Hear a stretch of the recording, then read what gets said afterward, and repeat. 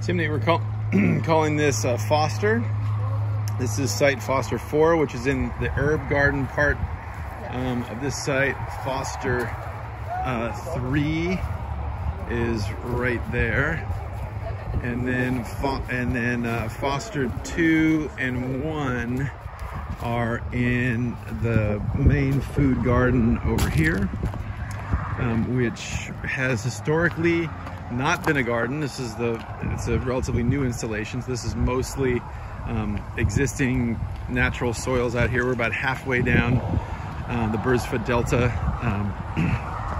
in Plaquemines Parish. And so this is a food garden that has been tilled